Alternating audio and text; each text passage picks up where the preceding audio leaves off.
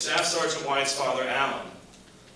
This weekend's MCM will offer an opportunity to connect during a period of tremendous grief as he returns to run the MCM in memory of his son, just 3 months after his loss and 4 years after they ran side by side at this event. We join his father as he remembers a good man and a good Marine. Please welcome Alan Wyatt.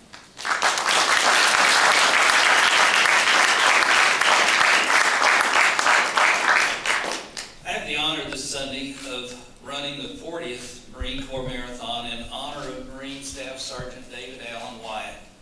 He was a loyal American, a good husband and father to his wife and children, an Eagle Scout, a good Marine, a runner, but most importantly to me, my son.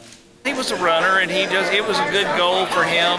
He'd had people hurt, and to have a tough goal to do when he got back home seemed appropriate to him.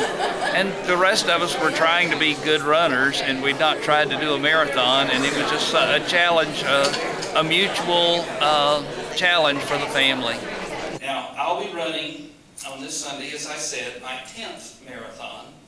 The 40th, which will be the 40th Marine Marathon, in memory of my son and those other men who died on July 16th. Not just him, but all those men.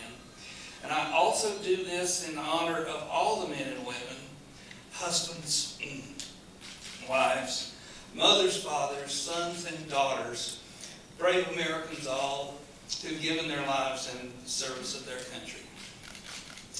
Thank you. And I'll just say, though, that next year, my family will be back here again to run the 2016 Marine Marathon.